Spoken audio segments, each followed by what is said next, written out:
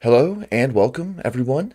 It is September 1st, 2022, and we are here in ModelStream number 6.1. We're going to be discussing branching time active inference, the theory and its generality. We're going to have a presentation followed by a discussion. So thank you, Ali and Jakob, for joining, and anyone else to be adding their questions in the live chat. Without further ado, over to Théophile Champion, and thanks so much for joining. Really appreciate it.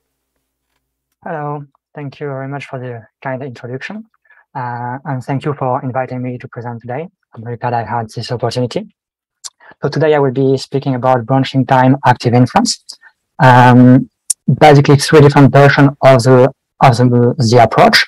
The first using bidirectional message passing, the second using Bayesian filtering, and the third one is using belief propagation and allows the model to contain several observations and several idle states. This work has been realized in collaboration with Lancelot Costa, Marek, Grześ, and Bowman. So first of all, I want to speak a bit about the action perception cycle, which is a core idea in active inference. Basically, there are two entities here. The first is the environment, and the second is the agent, which is over there. The environments provide observation to the agent, for example, an image of the environment. And then the agent needs to take this input and perform inference on it. And the goal of the inference process is to extract high-level item states, such as the position of Pac-Man in X and Y, or the position of the ghost, or whatever information may be relevant. Then, based on those states, we can perform planning and action selection. And action selection outputs the action to perform, maybe the action going up, which is fed into the environment, which produces another observation, and this cycle continues until the trial ends. Now that we have the core idea of active inference, which is the action perception cycle, I will be speaking about active inference in a bit more depth. So basically, active inference is about an agent which is equipped of a model. This agent makes, as I said, observations, which are represented here at the bottom of the screen.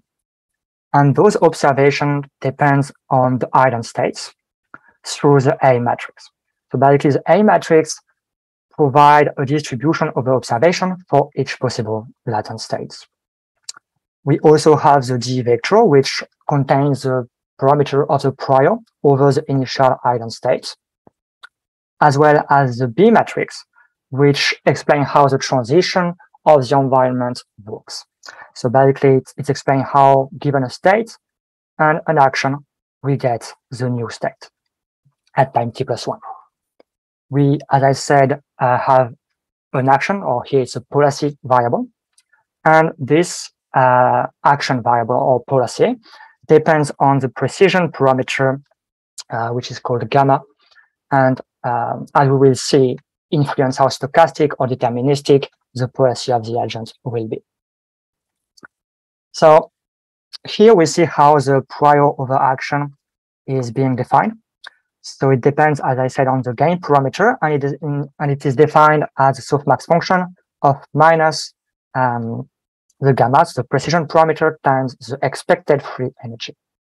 And the expected free energy for a particular policy is basically a sum over all future time steps. So from t+1, which is the first time step into the future, to uppercase t, which is the time horizon. And for each time step, the expected free energy is defined as the expected cost plus the ambiguity. The expected cost is the K divergence between the predictive posterior over future observation and the prior preferences. So the prior preferences defines which observation the agent wants to observe. And this, the predictive posterior, defines how likely each observation is. And so what we want to do is to minimize the divergence between those two distributions so that we actually observe what we like. Okay, and the second term is about the entropy of the likelihood mapping. expected under the variational posterior of a state. So I'm speaking about variational posterior. I will explain what this is in a minute, but yeah, that's the definition of the expected free energy, risk plus ambiguity, or also called expected cost plus ambiguity. So I presented the model. Here's a more formal definition. Here we have a joint over all the variables in the model. We saw that the policy depends upon the precision parameter. We have a gamma distribution for the precision, like the gamma parameter. We have Dirichlet priors for each of the tensor of parameters, so A, B, and D. And we see that S indeed depends on D, and that the observation depends on the state through the A matrix. And same thing for the transition mapping. We have a state which depends on the previous states and the B matrix, as well as the action being performed in the environment. Okay, so now we have the model. But what we want to do is, given some observation, we want to be able to compute posterior beliefs over the latent variables. In probability theory, we call that computing the posterior distribution. And we do that through a process which is called inference. We can, for example, use exact inference, which is based on Bayes' theorem, so that the posterior is equal to the likelihood times the prior, and then we normalize using the evidence. And basically, the evidence is just obtained from the numerators by summing out all the latent variable x. The problem is that when x is a continuous random variable, this summation turns into an integral, and we may not have an analytical solution for this integral. So this method, the exact inference, can become intractable because of this. What we do instead, when using variational inference, is that maybe this true posterior is very complex, but we are going to approximate it using this Q, this variational distribution, and try to make the divergence between those two distributions as close as possible. So here we have the true posterior in red, and here we have an example of how the variational posterior may be fit to the true posterior in red. In the context of active inference, the variational distribution is defined as follows. So it is a joint distribution over all the latent variables of the model, and we are doing what we call the mean field approximation, which means that all the variables within this distribution are assumed to be independent. Thus, there is no more dependency for the pi, A, B, D, and gamma parameters. And we do a slight exception where the state still depends on the policy pi. Okay, so that's the definition of the variational distribution. And now that we have the variational distribution and the generative model, we can define the variational free energy.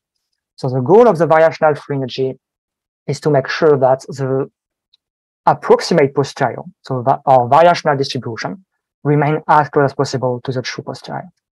And it is defined as the Kell divergence between the approximate posterior and the generative model. This variational free energy is also called like the negative evidence lower bound, or ELBO, in machine learning. And it decomposes into two intuitive terms. So this is the variational free energy, and it decomposes into the Kell divergence between the approximate and the true posterior. This is the term that will make the approximate posterior be as close as possible to the true posterior. And here we have as evidence, but which is a constant with respect to the variational distribution, which we are optimizing for. So yeah, really, the variational free energy is a proxy for the first term over there. Okay, so what is variational message passing? Variational message passing is an inference algorithm. Basically, it is based on what is called the Markov blanket. So let's suppose we want to compute the variational posterior for one specific node in a graphical model.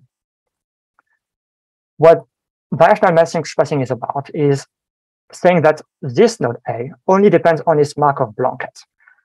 More specifically, it depends on the child of A, so here D and C. It depends on the parents of A, here F and G, and also in the coparents of A, for example, E and B in this picture.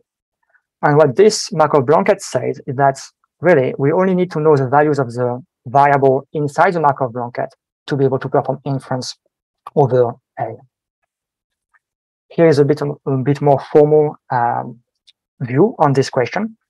So here we have the optimal variational distribution for one random variable. So this could be, for example, A. And the equation on the right gives us basically the analytical solution for this posterior.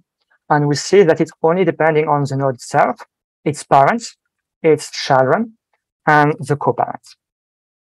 And that's all we need to know. Okay, so why variational message passing? The message bit comes from the decomposition of this analytical solution into messages, which are added together to form the variational posterior. Here we can see the first message, which basically comes from the parents. Here we can see one message for each child. And what we do is that all those messages will be added to form the parameter of the approximate posterior. Here's a graphical example. Basically, we are trying to perform inference over the random variable y. So we want to compute the parameter of the distribution, like the posterior distribution over y. And the way we go about doing this is that we send messages from the parents all the way through the random variable y. And same thing for the child and the co-parents. And each time we reach a factor node, we combine the input messages and forward the result toward y. When we have received all the messages, we just add them together, and this provides us with the parameter of the variational distribution over y. So this was variational message passing, which is basically the algorithm that we use to perform inference. Now I will be speaking about Monte Carlo research, which is a planning algorithm that we use to look forward into the future and estimate the quality of each policy. So before to do that, I want just to introduce the notion of multi-index. So here we can see the root of the tree, which is the state at the present time step. And then from there, we see that we have nodes in the future, which are indexed by sequences of indices. For example, here the sequence is a sequence of size 1, which contains just the action or the index 1. So this is a state reached after taking action 1. And then here, we have the state reached when performing action 1, followed by action 2. And those indices are called multi-index because they are composed of several indices, which here represent actions. Okay, so now that we have this in mind, I can discuss Monte Carlo research. So the way Monte Carlo research is structured is in 4 steps. First, we have the selection step, where we start at the root node and compute the UCT criteria. So this is just a real value, like a number, for each of the child. And then we select the node, which actually has the highest UCT value. For example, maybe it is S1, so the state we reach after taking action 1. Then from this, we can compute the UCT of each children, and maybe this node will be the highest value. Okay, once we have reached a leaf node, we can move towards the second phase, which is about expanding the children of this node. And for each child, what we are going to do is just simulating some rollouts from this node and computing the average expected free energy for this node. Once we have this, there is a 4th phase, which is about updating the expected free energy of the ancestor of the node we just expanded, as well as the number of visits, because we want to explore part of the tree which have not been explored a lot in the past. So we need to keep track of how many times each branch has been explored. Okay, so that was the algorithm for planning. And I now have introduced all the background required to discuss the first approach, which is branching time active inference with variational message passing. So first, we need to define the model. It is basically split into 2 parts. The first one represents the past and the present. And it is basically a partially observable Markov decision process which is just a fancy word to say that we have observations, which depend on state. This is through the A matrix. We have action variables over there, and we have states, as I said. So the likelihood mapping, as I said, is is parameterized by the A matrix. The transition, as usual, is parameterized by the B matrix.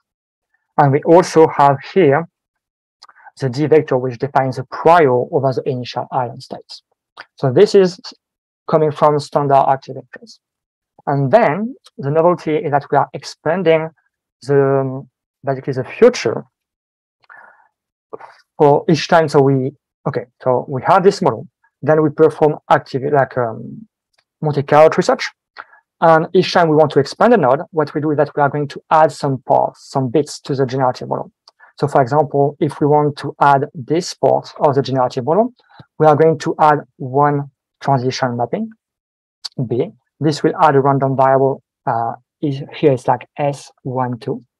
And then we will add the associated observation using the likelihood map. So this is how we expand the generative model as we go. Mathematically, this is defined like this. So we see here a generative model over all the variables in the model. We have Dirichlet prior over the parameters of the model, so the A, B, and D matrices. The state at time step 0 depends on D. Each observation depends on the states associated to it and the A matrix. And then we have prior distribution over actions, which depends on some theta parameters for which we have a Dirichlet prior. Okay, and then the state, as usual, depend on the previous state and the previous actions, as well as on the B matrix, which defines the transition probabilities. So this is the POMDP version, like the POMDP part of the model. And this is a tree-like structure that expands as planning is going on. So IT is a set of all multi-indexes which has been expanded in the model. For example, if I come back here, we see that there are three multi-indices that have been expanded. So I is equal to the multi-indexes 1, the multi-indices 2, and the multi-index 1, 1. Okay, and now for each of those multi-index, we add to the generative model a transition and likelihood mapping. So that's exactly what we are doing. For each index in the set of multi-index which have been expanded, we have the likelihood mapping and the transition for this specific node in the future. Okay, so now we need to test this approach in an environment. And for now, we'll be testing it inside a maze environment where we have here the exit of the maze, here the starting position, and then the prior preferences of the agent will be that the closer we are from the exits, the happier the agent will be. So here we have a distance of 0, 1, 1, 2, 3, 4.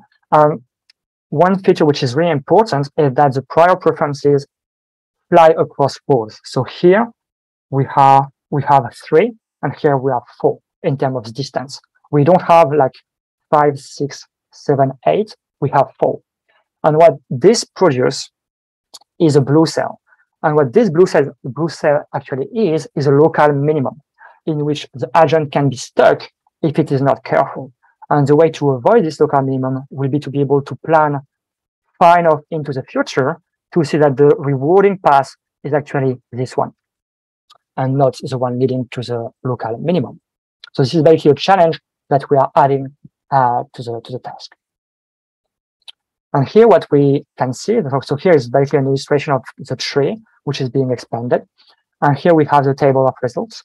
We see that as we increase the number of planning iteration, we go from the agent being stuck inside the local minimum, so never reaching the exits, to an agent which is basically behaving properly and reach the exits 100% of the time.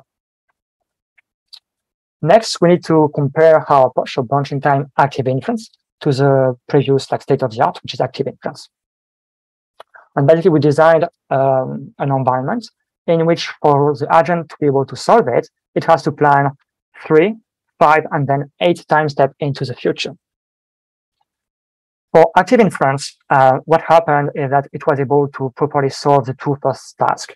But then what happened is that because the number of policy it has to evaluate into the future grows exponentially with the number of time steps it has to plan for, the last one, which is the biggest, crashed.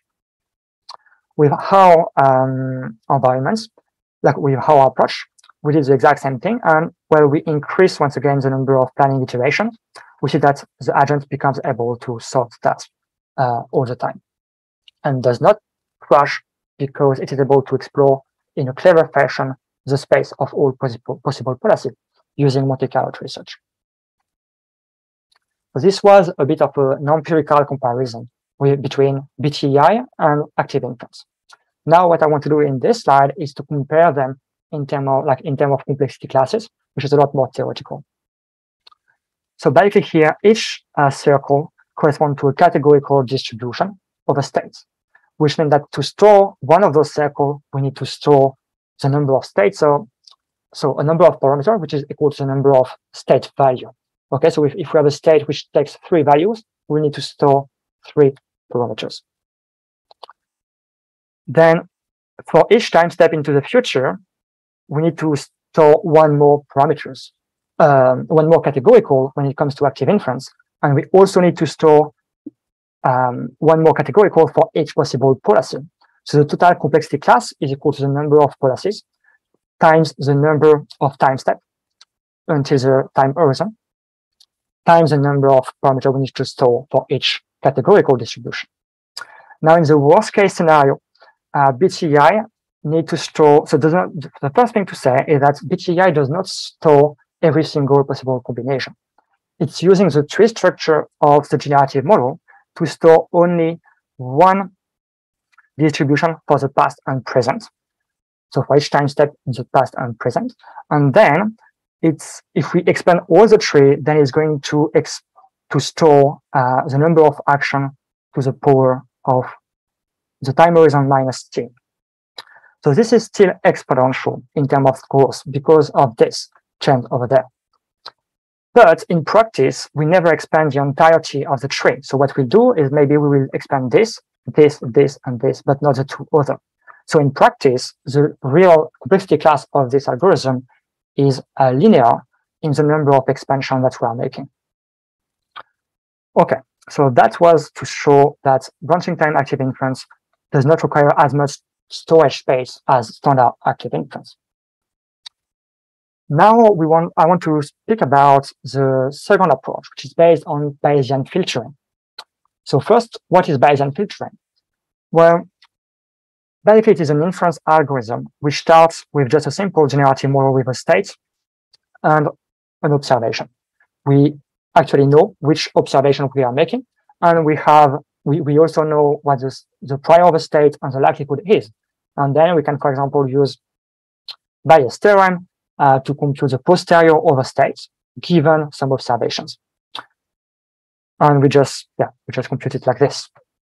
Once we have a posterior of a state, we can use it as an empirical prior. So here is our empirical prior. And we also know the transition probability that leads us to the next time step.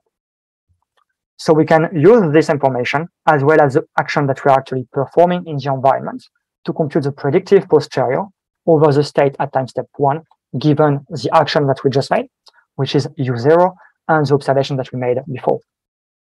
And the way this is done is just by performing Bayesian prediction through the transition mapping. So averaging out the dimension of S0. And then comes another observation, and we can just use our predictive posterior that we got from the previous prediction step to now compute the posterior over S1 according to this new observation. And those 2 steps of integrating evidence and then prediction through the transition mapping are going to be iterated as many times as we need to. So this leads us to the second approach that I want to present today, which is branching time active inference with Bayesian filtering. So first thing, we are not storing anymore the past observation and state, because all the information we need is stored within the beliefs over the initial state, like the current time step, the state at the current time step. Okay, so we have an observation at time t. We can perform the integration of evidence step to get a belief about this state at time step t. And then we can perform forward prediction for each of the children that we want to expand. For example, maybe we'll compute this one, and then this one, and so on and so forth. And if Monte Carlo research tells us to expand this child, then we will just perform forward prediction as well for this one and expand its associated observations. So that's the main idea. So really, the only difference here is that we don't even have anymore a partially observable Markov decision process for the past. We only have basically the current time step, and we are also changing the inference algorithm from bidirectional message passing to Bayesian filtering. And here is a more formal definition of the generative model. So we can see here the likelihood and prior over state for the initial time step. Here it's the current time step t. And then for each future state and observation, for each multi-indices that we already have expanded, we have the likelihood mapping and the transition mapping associated to it. In terms of performance, we compare here branching time active inference using Bayesian filtering to the same algorithm, so BTEI, but with bidirectional message passing.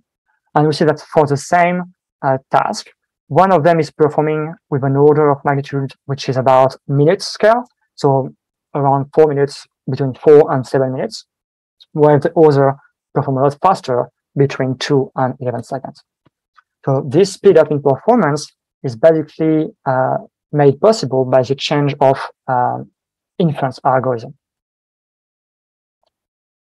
But now what we want to do is to be able to define more than one observation and state at each time point. So the way we are going to do this is by changing once again the inference algorithm from Bayesian filtering to belief propagation. So what is belief propagation? Basically, belief propagation is an algorithm that takes as input a function over some state variables.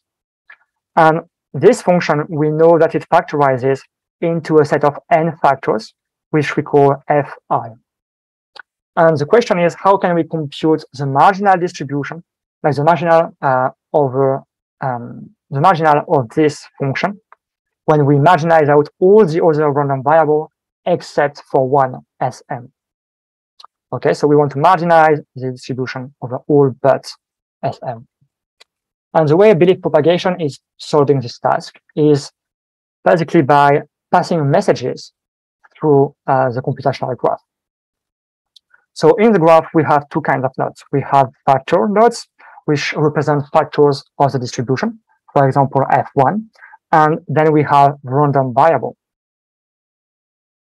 maybe x1. And we may have several of them, so f2 and then x2. Okay, and maybe we have a transition mapping between the two. So this is the setting. And now what we want to do is to pass some messages through the graph. So when it comes to a message from a node X to a factorial, so let's suppose we have one more here.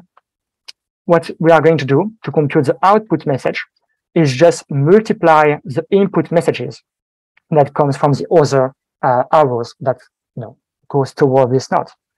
And we just multiply all of the input message and output the result.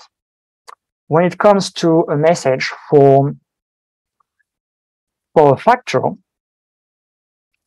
we basically are going to so take the factors for this associated to this factor node and multiply it by all the incoming messages. So we take all the incoming messages and multiply them by the factorial associated to this factor node. And then we marginalize out all the input dimensions so that the message has the exact same shape as the output, as the target random variables. So this is the marginalization I'm speaking about. We do that for every single messages we can inside of the factor graph. And then we use those messages to compute the marginal that was the goal of this algorithm. And the way we do that is that we just take all the input messages and multiply them together. And this gives us the marginal distribution over the specific state we wanted to. So this leads us to multimodal on multifactorial branching time active inference, which is the last approach that we have been developing. Before to be able to speak a bit more about this approach, I need to introduce the notion of temporal slice. So a temporal slice is just a set of states and observations. We have S states and O observation. So this is a plate notation which just duplicates the variable O time or S time. And then we have those dashed lines. What those dashed lines are doing is just connecting the observation to a subset of the states over there. So for example, maybe we have an observation 1, which depends on state 1 and state 2.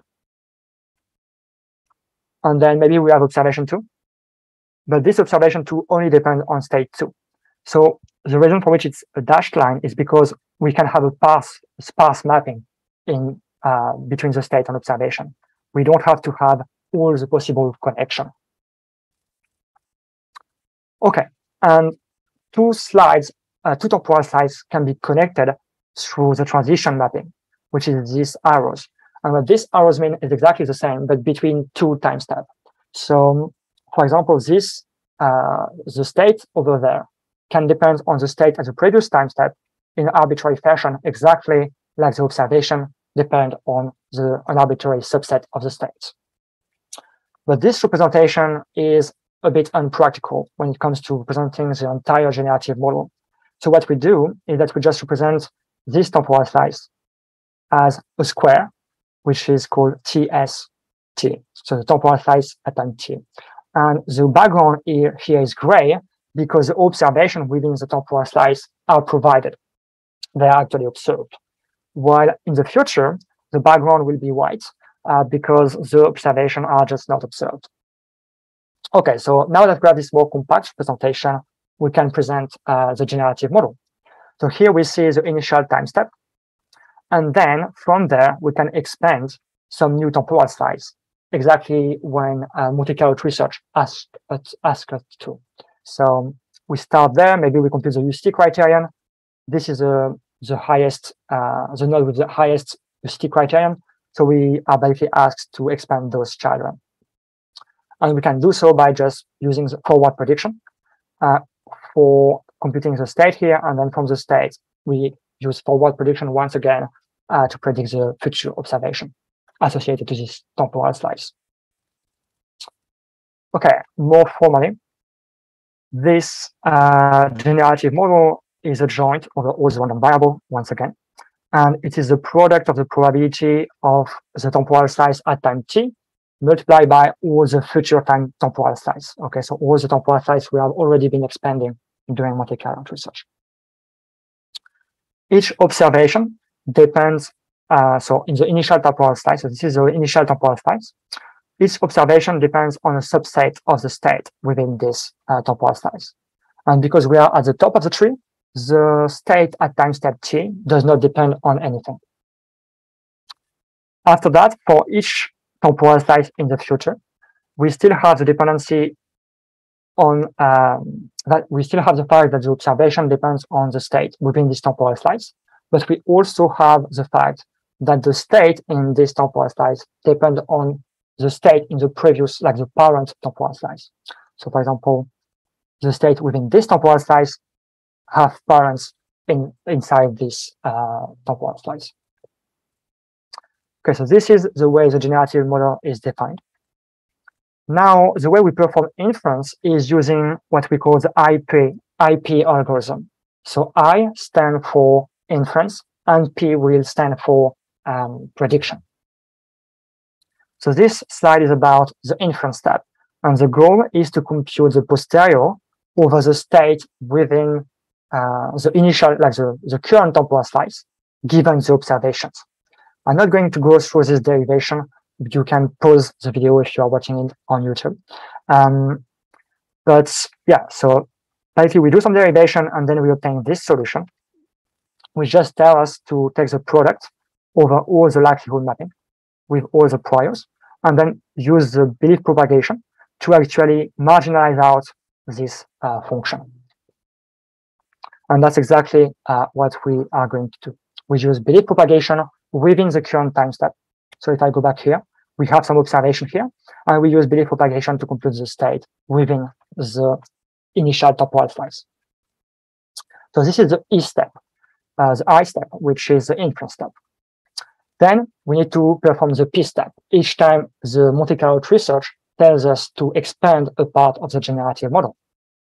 So once again, I'm not going to go through this derivation, but basically the idea is to compute the posterior over the state in the next temporal slice, given the observation that we made in the current temporal slice.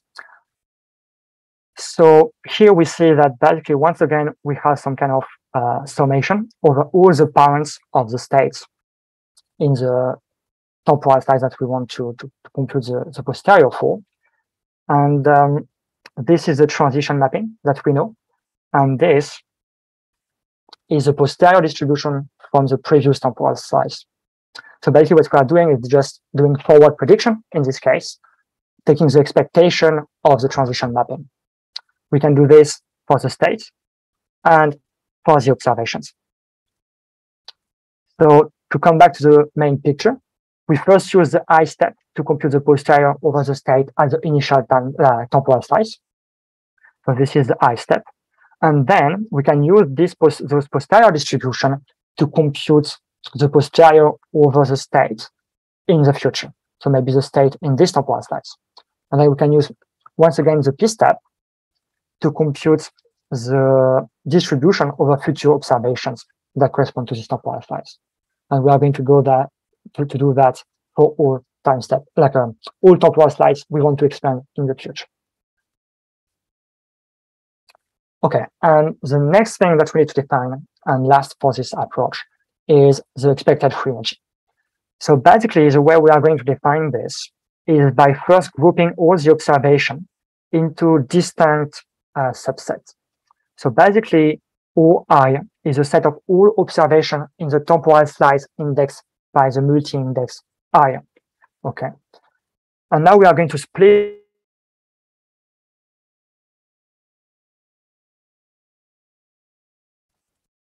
Once we have grouped those observations into subsets, the way we define the expected free energy is just as a sum over all possible groups of random variables. So each of those, we will iterate over those, and then compute the K divergence between the prior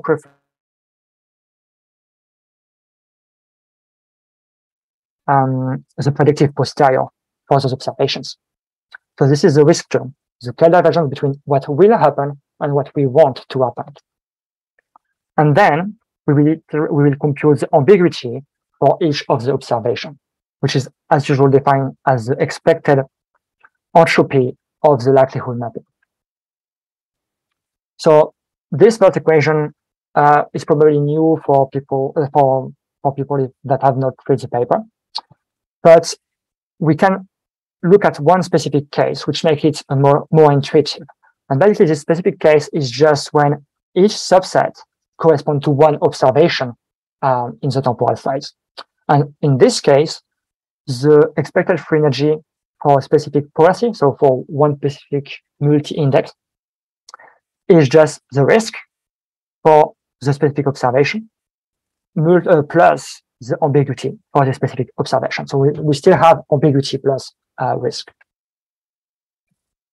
And now we need to test those approaches together. So compare branching time, active inference with various time message passing, Bayesian filtering, and the last approach, which is based on belief propagation. The way we are going to do that is by using a variant of the described datasets.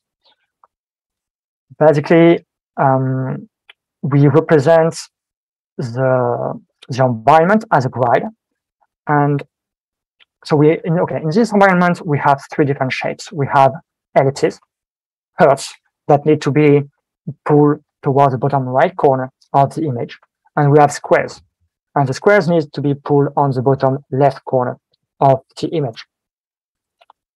And because there are way too many positions in X and Y, what we do is that we do some form of state aggregation. And for the 8th first position in the right left corner, upper left corner, if the shape is in one of those 8 positions, we are going to aggregate them into one state with index 0. And for this, it will be in index 1, and so on and so forth, like 2, 3, 4, up to 19 for the squares. And if it's a hertz, we will just allocate those states, the indices between 20 and 39. And same thing for ellipses. So what we are doing is basically reducing the state space so that some of those approaches can still do something, because they are not powerful enough to solve the entire state space. So here are the results, where we compare variational mismatch passing, Bayesian filtering, and the last one, which is based on belief propagation. Variational mismatch passing, we had to use a granularity of 4, which meant that the length, like the size of the square, is like a 4 by 4 set of square. So the cell are the size of 4 by 4. And with this setting, we were able to solve 96% of the task. And the average time for one trial is around 5 seconds. With the Bayesian filtering approach, we were able to go down to a granularity of 2. So this time the cells have a size of 2 by 2. And with this granularity, the agent becomes able to solve the task 98% of the time. While, but the thing is that because we reduce the size of the granularity, we also increase the size of the state space. And this produces an increase in computational times, which means that each trial now requires around 17 seconds to be executed. For the last approach, basically we use the fact that we now know the factorization of the likelihood and transition mapping. And this allows us to go down all the way to only one, a granularity of 1, basically. So we are now able to differentiate between every single X and Y position inside the image. And with this granularity, we can solve the task perfectly. And because we can take advantage of the factorization of the distribution, we go a lot faster than all of the previous approaches. And we can solve the task in around 2.5 seconds. So I would just want to make one thing very clear here, because this approach basically was able to model every Y position, every X position, every shapes inside, every shapes of the disparate environments, all the orientation, possible orientation of the shape, and all the scale.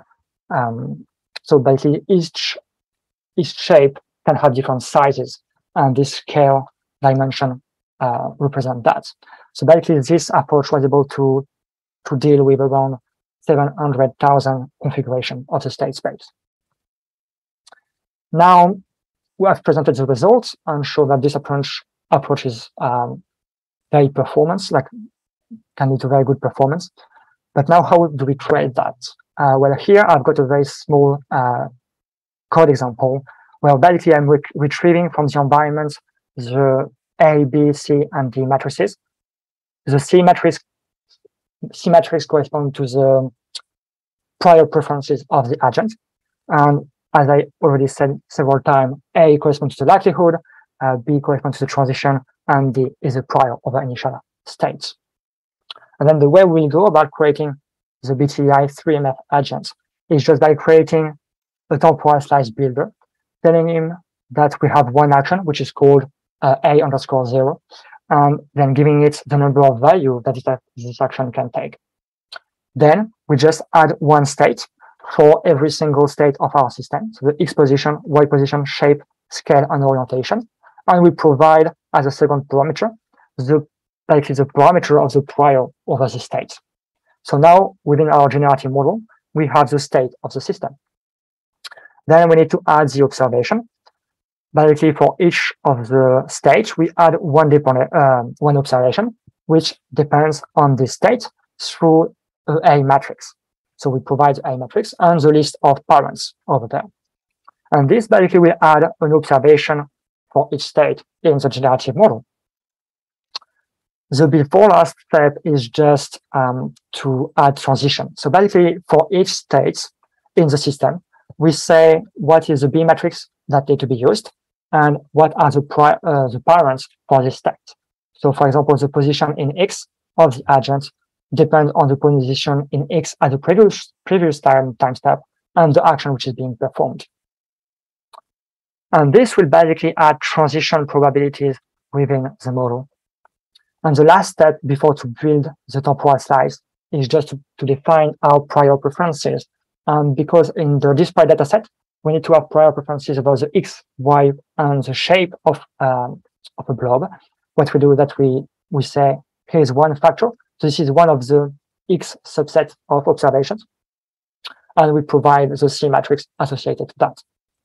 Then we call the function build, which just returns the temporal slice. And we create a BTEI 3-map agent, which uses this temporal slice. And we provide the number of planning iteration we want the algorithm to use, as well as the exploration constant that trade-offs exploration versus exploration versus exploitation. And this is a graphical user interface that we have been developing. Basically, here we can see the initial temporal slice.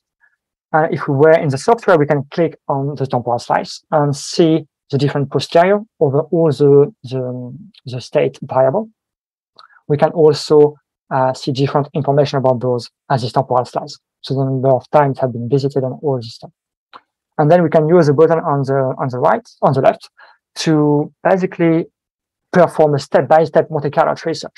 So what will happen in the interface is just we are going to add the children, and then we will be able to click on those children to explore those parts of the trees. So, and we will have information about the temporal slice in the future. So that's a tool that you can use to analyze both planning and the beliefs of the agent. Okay, so I'm now done with presenting the different approach. It's now time for me to conclude this presentation. So we have seen 3 different approaches. The first is based on bias-line mismatch passing, and obviously is using active inference and Monte Carlo tree search. The second is based on Bayesian filtering. And the last one is based on the IP algorithm, which is a mixture of belief propagation and forward prediction. In terms of performance, the first, so BTEI VMP, was basically slower, like less performant than the second one, which is less performant than the third one.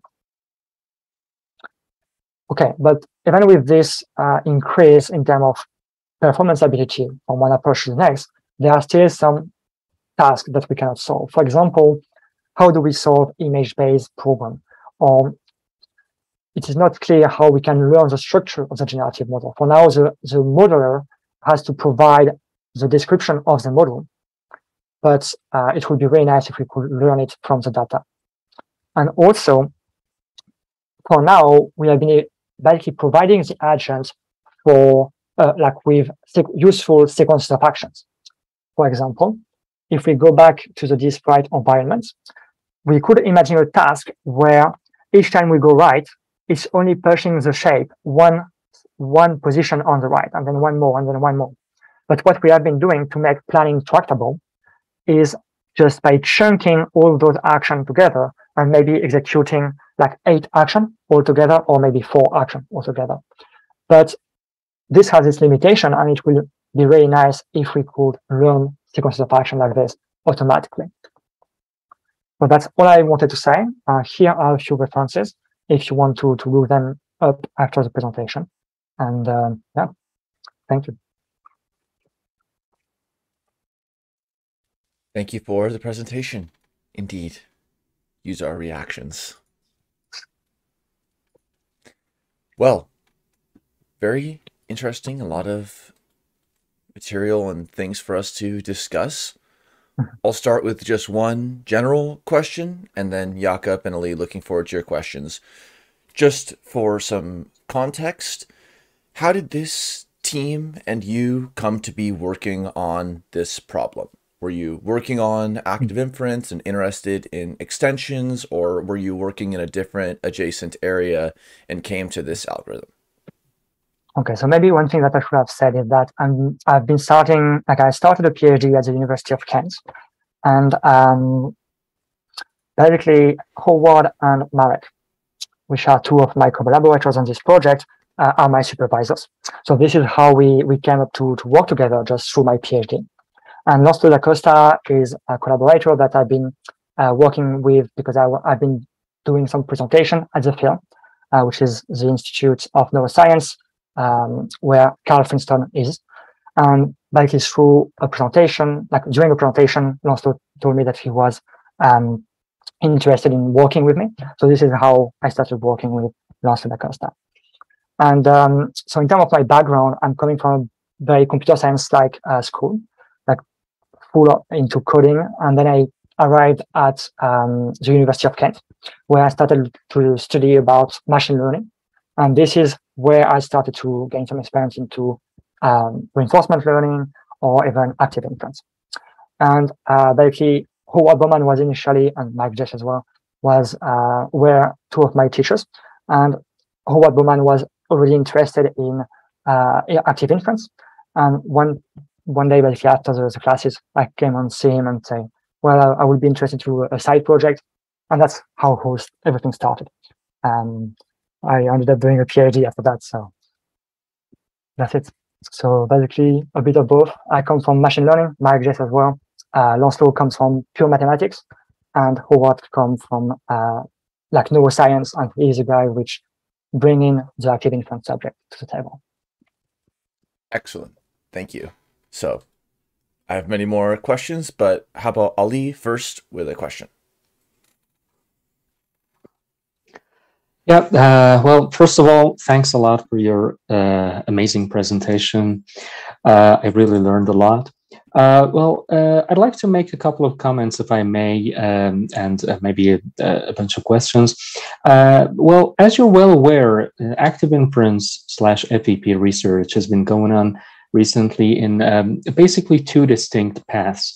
The theoretical work geared mostly toward developing the underlying foundational principles. For example, the work of Dalton, Saktivadevell, and Maxwell Ramstad and colleagues comes to mind.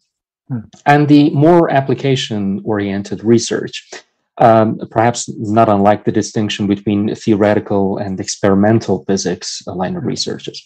But I'm not sure if you'd agree with me on this, but it seems to me that sadly the application-oriented research and especially the work on the various algorithmic implementations of active inference has not gained as much recognition as it should, at least as compared to the research and theoretical side. I mean, the amount of related published literature is pretty scarce comparatively. So in light of this context, your line of research seems to me a lot more daring and gains much more significance. So I wanted to congratulate on that. But you see, I'm a big fan of unification in science and technology. So my first question is about your opinion on the possibility of kind of unifying the different algorithmic implementations of active inference. As an example, you just mentioned the automatic learning of the structure of the generative model as a possible subject for future research. I'm not sure if you've seen Woodhill et al.'s a very recent paper from a couple of weeks ago, namely learning generative models for active inference using tensor networks, if I'm correct, which outlines an interesting physics-inspired approach for that task. But it doesn't include any citations to any of the branching time active inference papers, probably because they weren't aware of your work at the time of their writing. But this work looks to me as a pretty good candidate for a potential integration with BTAI in order to overcome some of the limitations you just mentioned.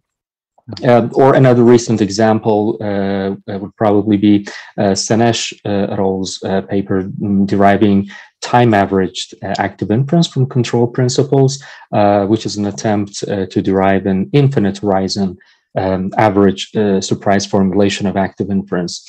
So I really liked your comparative overview of the different variants of branching time active inference, especially the benchmark analyses.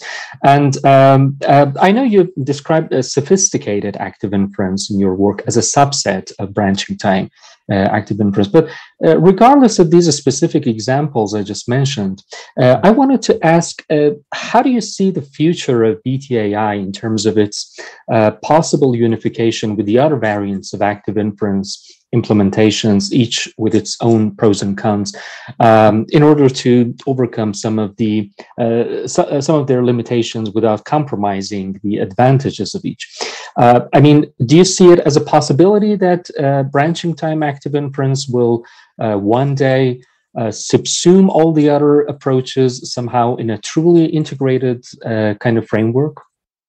So, to be honest, I don't exactly know. The only like part of the literature that I've been exploring the connection with branching time active inference has been active inference and sophisticated inference.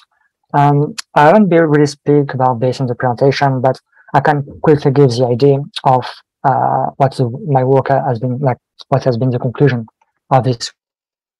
And basically, it is really about how we backpropagate what I call the local expected free energy, which is basically the expected free energy associated with one node in the future. And so if you backpropagate those upward in the tree, following like Monte Carlo research, which basically comes from Bowman's equations and all this kind of like literature in reinforcement learning, you will fall into, you will end up with an approach which is very close to sophisticated inference, basically because sophisticated inference is also taking some inspiration into the Bowman equations, just applying it to the expected free energy instead of just having reward. If you go downward, so if you backpropagate those local costs towards the future, then what you are effectively doing is just computing like the path integral of the expected free energy. And so this will be active inference, just taking the sum over all future time steps of the expected free energy, basically. So this was sophisticated inference, and this will be active inference. Now, concerning the other approaches that you mentioned, I haven't been reading those papers, so I can't really state on that. But yeah, I believe that branching time active inference is a fairly general framework, so it may be the case that some of them will be related, but more research is needed on this side. Thank you so much. Great comments. Jakob, do you have any question? Yeah. Once again, thanks a lot for the awesome presentation. It definitely explained a lot of things that I didn't understand on my reading through the original paper. I'm wondering, again, going back to the question of learning the structure of the different components of the generative model. In your paper, you mentioned using deep neural networks as general function approximators for learning this the state space representation, and I'm wondering whether you have given some thought into how neural networks might fit into this factor graph representation of the generative model.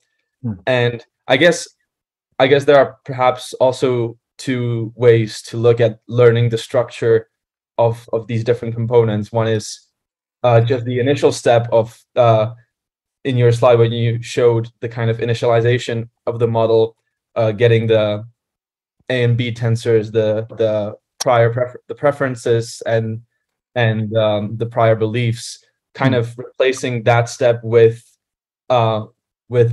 deep neural networks to learn the representations. But perhaps there's also another side to where you could dynamically change the dimensions of these different components, as in perhaps the agent receives an observation that wasn't captured in the likelihood mapping of the A tensor, or perhaps it's a multi-agent setting where one agent has affordances the other agent doesn't, and a new transition mapping needs to be learned through observations. So I'm wondering what your thoughts are on this and how you think this might be compatible with branching time active inference. Okay, so the deep learning area is, I think, really interesting and should be enabling active inference to scale to more complicated tasks. And more recently, so this paper is not yet out, but I'm working on a deep learning version of active inference. So for now, there is no branching time inside the picture, so there is no multi-carat research. And the reason is because it's already surprisingly difficult to make it work just for active inference. And basically, I've been reviewing some of the paper in the literature, and then I provide my own implementation of deep active inference. But for example, I spoke about the disparate dataset, and I was not able to make deep active inference work on these approaches, on these environments. So yeah, and I've been doing a presentation as a field about this. But basically, some of the implementation of the internet contain mistakes. And yeah, some of the paper also contains some, I'm not sure if for the paper it's like mistake, but that's that I don't understand. And for now, the authors have not been able to answer my questions. So basically what I'm trying to say is that I've been trying to implement deep active inference, and surprisingly, it's quite difficult to make it work, at least on the disparate environment. So there will be a first paper about analyzing what the deep neural networks are actually learning and why it is failing on these environments. And then what I wanted to do is to try to apply this implementation that I hope is correct to different tasks, more especially like the Atari games and stuff like this, and try to find out whether there are some tasks for which the expected free energy and this implementation of deep active inference can actually solve the task. And the preliminary result that I have on this is that there seems to be some task for which deep active inference is actually performing better than, for example, DQN, which is a benchmark from the reinforcement learning literature. And yeah, but it's not as straightforward, basically, as it seems. For now, it's quite challenging to implement that. So that was more for like the deep learning aspect. I think we still need to work quite a lot before to make something very robust that can beat more standard reinforcement learning for like benchmarks.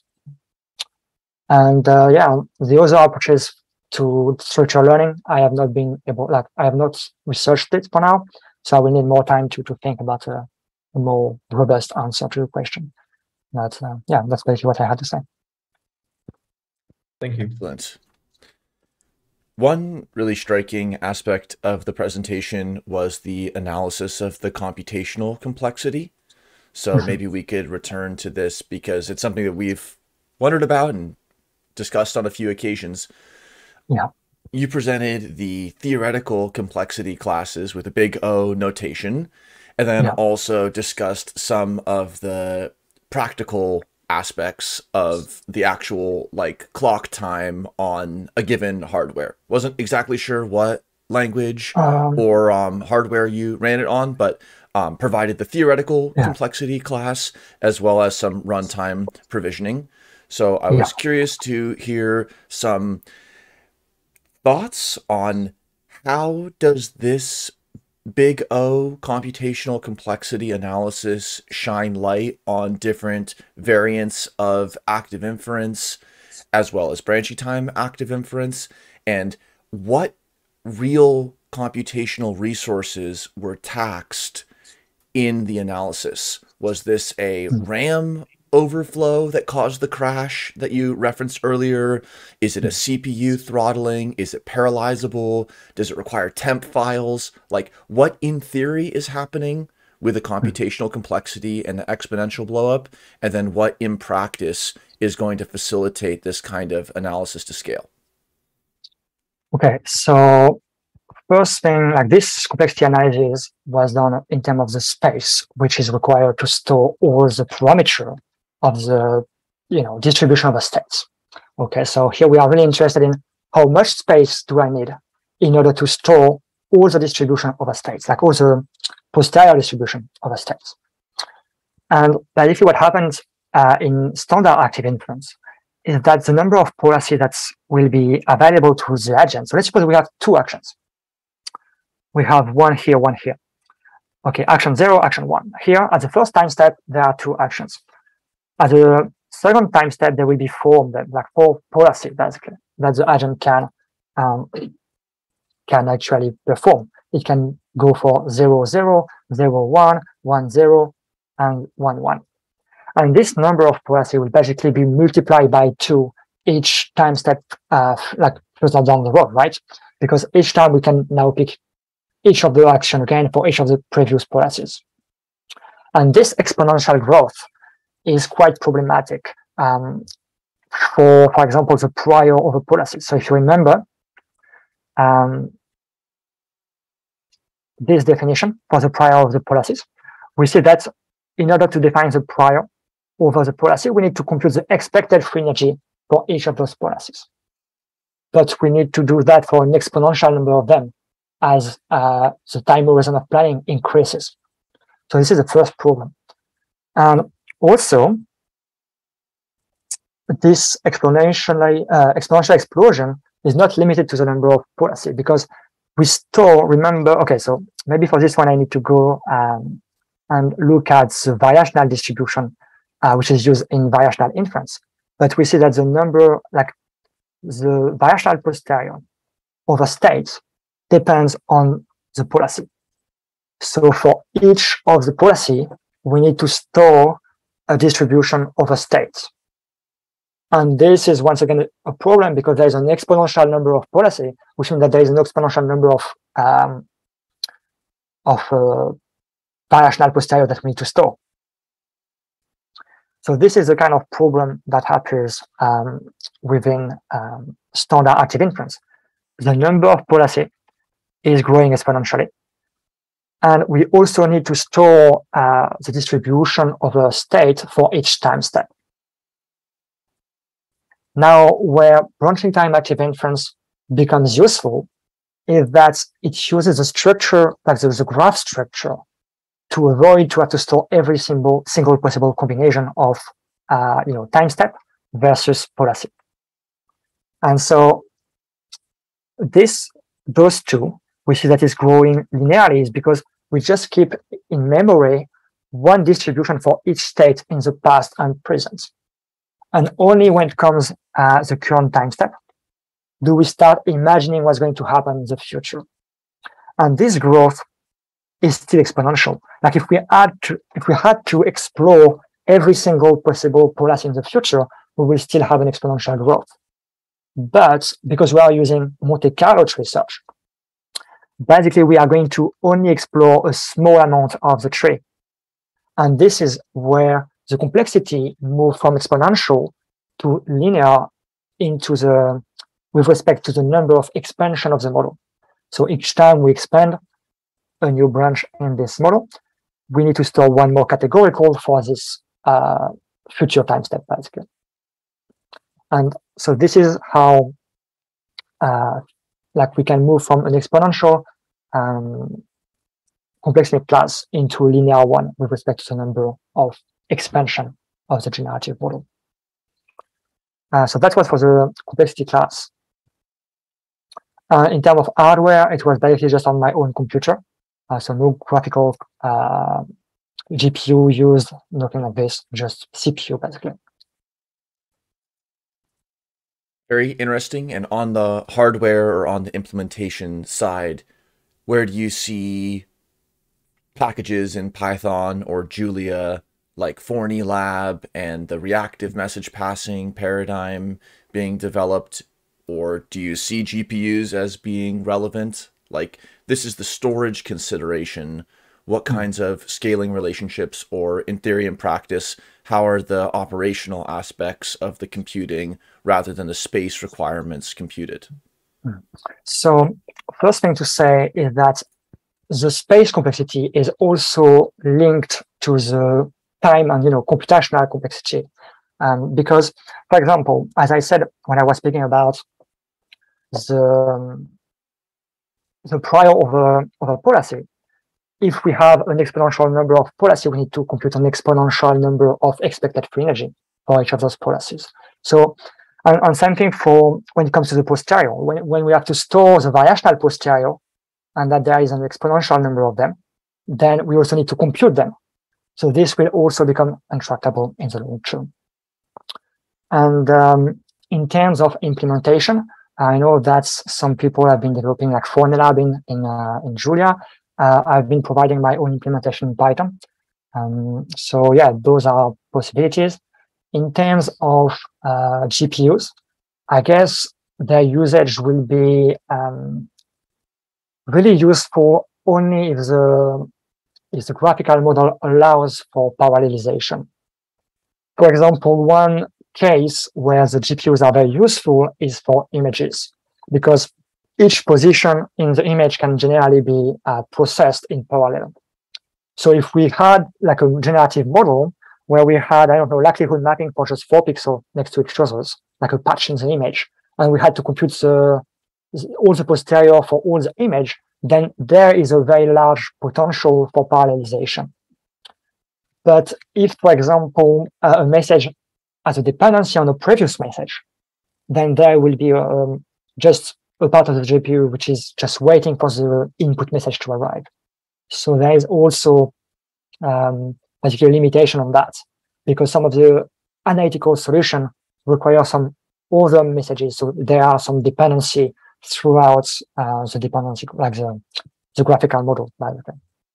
So using GPU, yes, but probably in specific generative model for which it's useful, such as image-based generative model, or so yeah, this kind of generative model. If we have something which is very simple, then I think it's not going to benefit a lot from GPU's computation. Excellent. Thank you. You're welcome. Ali again, or Jakob, if you'd like another question, or I can ask one. Yeah, I also wanted to ask about the different, the possible future implementations of branching time active inference, because Daniel and Jakob know that I'm a big Julia fan. So I wanted to know if there's a plan to have a Julia implementation of branching time active inference, because I think we already have a C++ and Python, if I'm correct, right? The first branching time active inference was implemented in C++ and the multimodal one in Python. So what are the future plans for the other forms of implementation of BTAI? So for now, I was just planning to just use Python, but I guess it should not be too hard to port it in Julia. It's just for now, I don't have the usage for it. But yeah, and also for like future possibility when it comes to branching time active inference, I've been starting to work on trying to implement a SLAM algorithm. So this is a simultaneously location and mapping. So basically we create a map of the environment as we navigate through it. So this is also like a possibility. But within this context, basically what's going to grow exponentially is that we can have observation that depends on a very large number of states. And therefore, what we need to have is more like a conditional probability table, which is stored as a tree. So it's basically, you can encode rows within the conditional probability table. For example, let's suppose that you have, probability of C given A and B. Then maybe if A is equal to 1, you want to have a branching on B, and then we have 0, 1. And maybe this is 0.9. Okay, so what this means is that if A is equal to 1 and B is equal to 0, then the probability distribution over C is going to be 0.1 for the first value and 0.9 for the second value. And so basically the idea is to try to not represent the entire table, but use a tree structure to encode rules about the dynamic of the world and the likelihood function as well. And then the challenge is to be able to perform forward prediction from this tree and inference also from this tree. So this is another feature which may be integrated inside BTEI in the future. Definitely a theme that runs through a lot of these discussions is representing objects as trees and then taking the tree turn or the forest turn seriously, because the tree structure allows us to avoid redundancies and enables some new types of analyses. Jakob, do you have a question, or I can ask one? Yeah, maybe continuing on the SLAM thread, I'm wondering whether you're considering the application of SLAM to the image classification problem, and perhaps how the image classification problem needs to be reframed to even fit this, well, first of all, branching time active inference scheme, but overall active inference scheme, because it seems that active inference overall is much better suited to these kind of continuously evolving problems where the generative process changes whenever the agent takes actions, whereas an image classification problem seems to be way more static, which at least in the machine learning scheme, it's just input and output, and then perhaps some error that gets back propagated through the network. So I'm wondering how you are thinking about image classification with active inference, and overall just how images can act as input in dynamical environments. So yeah, thank you for the question once again. This is so basically the thing with like image classification is that we don't have this temporal structure like you just mentioned, which make it quite difficult for an active inference agent to be applied to this. In some sense, it's a bit like the transition mapping is like an identity function. In some sense, like it's a bit difficult to think about how you can bring it, but yeah, because each time step could be one image, for example, is a classification. But I think active inference is just not really well suited to something like this for classification. I think there are like just classification models like, you know, whatever ResNet or whatever, which are much better suited. Basically, if you had to apply active inference, it would have to you would have to change the structure of the model to remove basically the temporal transition and just to have observation. Or otherwise, you will need some kind of dynamic environments like the Atari games, Pac-Man, or this kind of thing, or like the Disprite environments. And in this case, you can model the temporal dynamic of the environments. And so here, active inference really helps because you can, you know, think about action and how they impact the transition. And you can have, so basically an encoder that will compress the image. So you will have technically an image here. You will have an encoder networks, a bit like in a bidirectional autoencoder that will produce a parameter, so the mean and the variance of a distribution over states. And then we will have the decoder over there, which produce another image from the latent variable, basically. And then we will have here like a transition networks, which is also a deep neural networks, which outputs the mean and variance of a distribution over the state at the next time step. And and then here you will have another encoder for the future image and another decoder for the future image as well. And these transition networks will have to take into account basically the action as well as the state to predict the next state. So that's the kind of architecture you will need to create a deep active inference agent. And I think it's better suited to dynamic environments like Atari games than it is for static environments. This is indeed a lot more complicated to apply it to. If I could give a few thoughts on image slam, very fascinating point about static analyses and dynamic analyses. And so what are some ways that we could pseudo dynamicize the image classification task? So a few options. One of them is navigation amongst large databases of images. So potentially choosing informative examples for training in large empirical image databases or frames from video, or in a dynamic feedback with prompt engineering for AI generated images. So then it makes it into a dynamic question response task. That would be using dynamics at the level across images, but still taking in the whole image. And one other approach could be building on some of the oculomotor active inference models of attention, only taking in a small amount of the image, potentially reducing the state space or the computational complexity vastly, and then making the dynamics of some lower level entity related to policy selections on eye movements or attention, and then treat that as like the lower level of the SLAM and the classification. What kind of image am I looking at as a higher level of a SLAM, but the policy is being enacted at the level of which parts of the image are being scanned?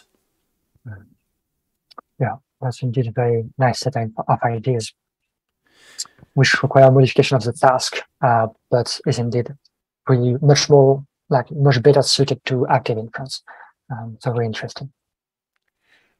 I wanted to also ask about two modules or functions that various other ActInf proposals have had, which are hierarchical nesting of models and learning. So how do nesting and learning influence the theoretical and the realized computational complexity? So I think like having hierarchy can really help reduce the computational complexity of an active inference agent. For example, one idea would be so I was speaking about generative model over images. Imagine you had like an image, and then, so an image can be like, it's millions of possible combinations, right? It's like, not even more than that, but probably more than atoms in the universe. But what you could do is like a bit by imitating the structure of a convolutional neural networks. Maybe you can create over a patch of pixels a generative model that will extract, for example, different line patterns. So maybe horizontal, like or diagonal lines or horizontal lines. And so you will have a first level of the hierarchy, which will extract those informations, and then you will have pattern of patterns and so on and so forth. I think you can create this, as a categorical distribution, but in a hierarchical model. Basically, at the very beginning, you have pixels, and then you have small edges and stuff like this, then combination of edges, and up, all the way up, basically, to having objects. But this is very complicated. Like in terms of implementation, we will require to probably use GPU for the inference process, because there will be a very large number of patches. So we will need to speed up the training. But still, I think this is a very good way to reduce the state space of the agent, because if you try to basically put an image as input of a standard active inference agent, you will have to have more possible images than the number of atoms in the universe, even for relatively small images. So hierarchy can really help on that. And sorry, you had another question, right? Other than the second aspect was about learning. For example, what if we update our priors as the tree continues, or we want to consider policies on priors or other types of updating of our different parameters that might be fixed in other settings? Yeah. So one thing to say about having learnable priors is that in some cases this could go really wrong. So if you don't like, okay, imagine you have observations and you have states. So those are the observations, sorry, this is the states, and this will be the observations. So 3 possible states, 2 possible observations. And if you start with a Dirichlet prior, which is just fully uniform, so maybe the parameters are all 1 everywhere. Well, what's going to happen is that if you make one of the observation, it's just going to give you as much, like the inference process will infer a uniform distribution over states, because the weights within the matrix are basically all 1. So there is, for each observation, there is no real like state which will be more likely to basically generate it, which means that the inference process will have a uniform distribution of a state. And basically, this is a problem, because what you will end up having is like a matrix where maybe some states are more likely, but each state is not more likely to generate different observations. And so basically there is a failure of learning, because it's just not able to, like, if you have, okay, so if you remember the way we update the parameter of the Dirichlet, it's just by counting the number of state observation pair that we have been observing. And if the state which is observed is always like 1 point, like 1/3, for example, like if it's a uniform distribution, then it's going to count 1/3 of the observation for all the states at the same time. And we are not able to identify which state has been able to generate this observation, because they are all as likely to generate these observations. And so what is going to happen is that your Dirichlet just cannot learn which state generate which observations, just counting the number of time a state has appeared, but not, with respect to observations.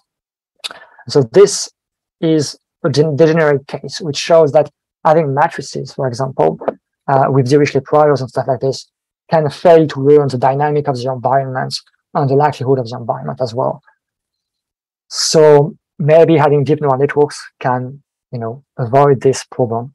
But yeah, it seems that's a real challenge. Like learning the parameters within an active inference model seems to requires like a human to first give it a first draft, where the likelihood, like the prior is not uniform when it comes to the Dirichlet, if the model is to be able to learn. So this is one of the challenges for learning in active inference.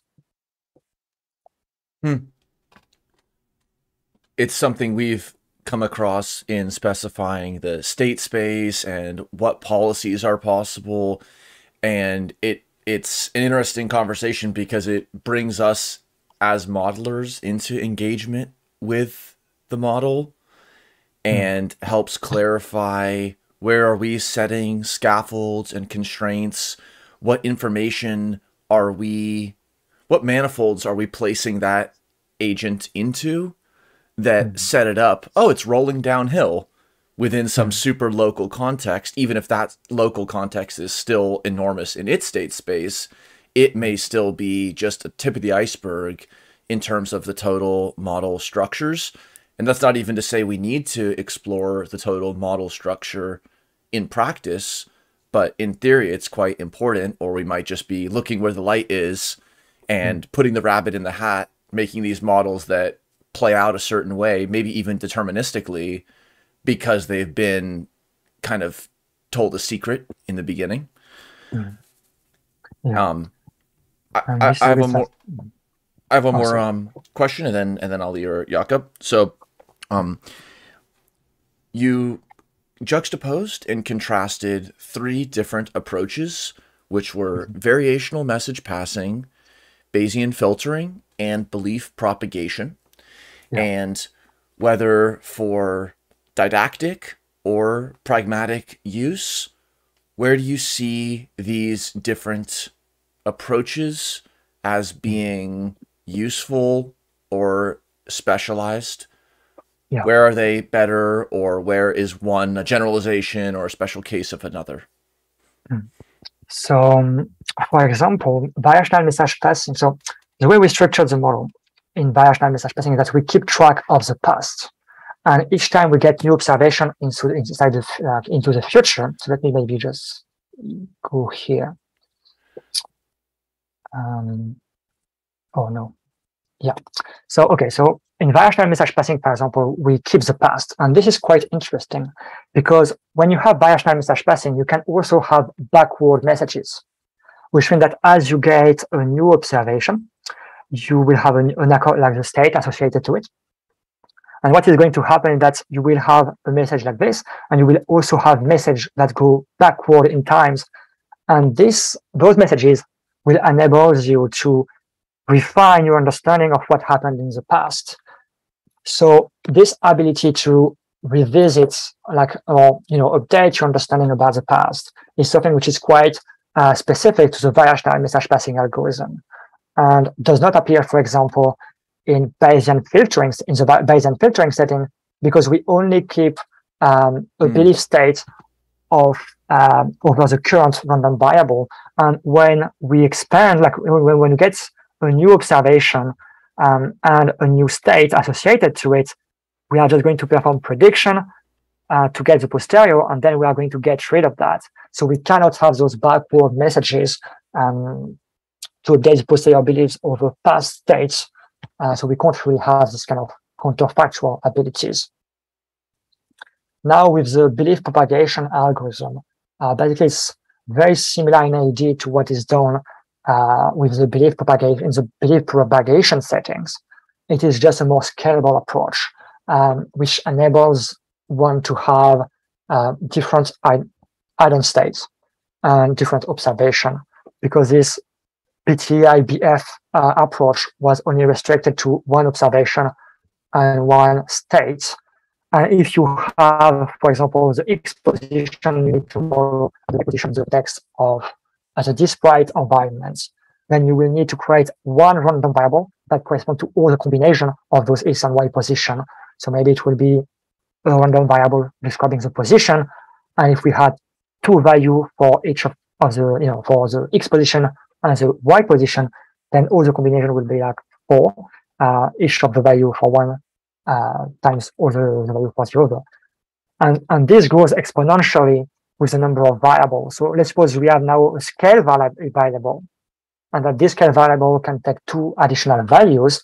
Then the total number of combination of those 3 random variables will be like 8. 8 possible combination. Basically all the X and Y position for each of the 2 scale possibility, maybe scale 1 and scale 2. And this exponential growth becomes problematic if you don't have this ability to have several observations and several states, because you will have an exponential growth in the number of states and observations you try to model. And this is where really like the other approach, multifactor and multimodality, is really useful to scale to a more complicated approach with more states and observations. Excellent. Ali or Jakob, any closing questions or thoughts?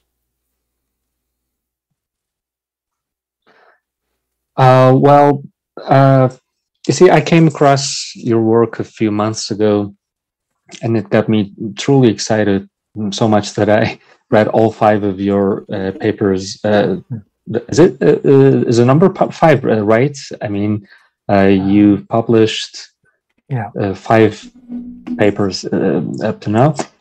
Because you see, more often than not, people see active inference and the free energy principle as basically speculative thinking and endeavor without so much pragmatic value in the real applications.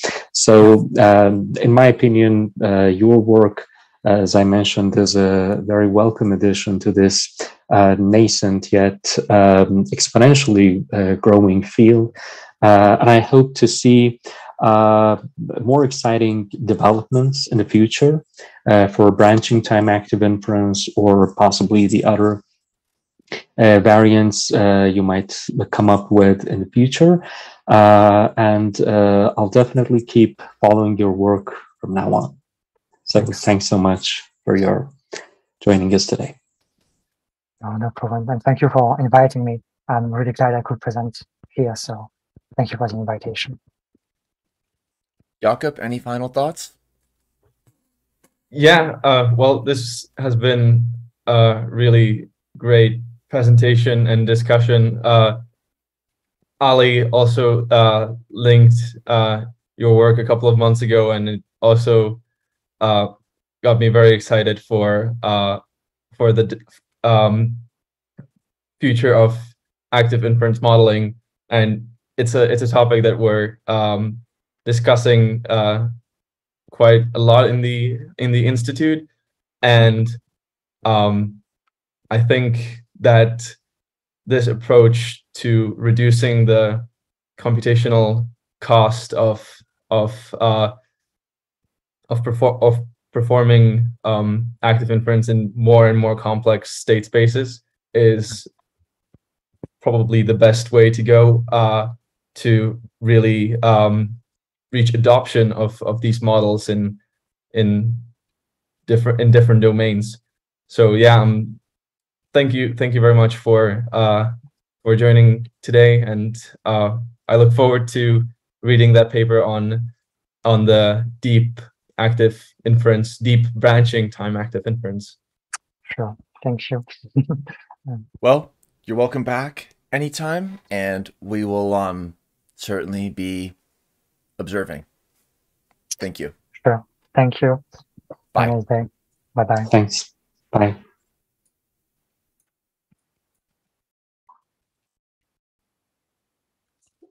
Perfect. Yeah, great. Brilliant.